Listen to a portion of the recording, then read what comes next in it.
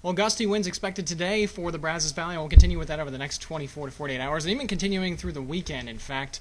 Wind advisory through 6 p.m. this evening, south winds about 15 to 25, with gusts 35 to 40 miles per hour pretty likely, and they might even stretch even beyond the sunset hours and beyond that advisory, perhaps, with gusts over 35 miles per hour, perhaps, through later this evening, through around midnight tonight, for those winds certainly drop off by early tomorrow morning at about 10 to 20 miles per hour, with some gusts up around 25. But windy for today, that running warm temperatures through a good portion of the last couple of days here, and we'll continue with that through the weekend.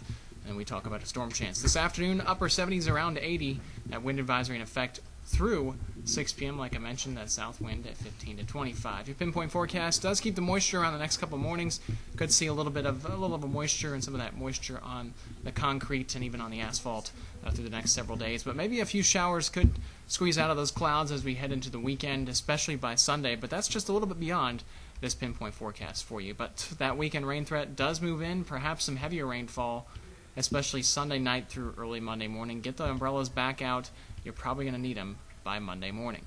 Gusty winds the next couple of days. Those winds should drop off a little bit Friday and Saturday, but they pick up again by Sunday and Monday as the next cold front comes into the area.